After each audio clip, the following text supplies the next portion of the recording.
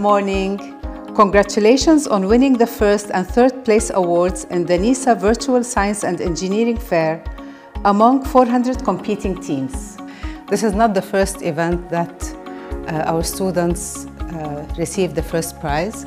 Actually, this one was in the year 2013, 2014. And this one was 2017, 2018. And yours is the recent one. So I really am very, very proud of your achievement and of your hard work it's showing. Thank you so much again, and your colleagues will look up to you and would like to, I'm sure, be where you are standing right now. So I want to give you the awards.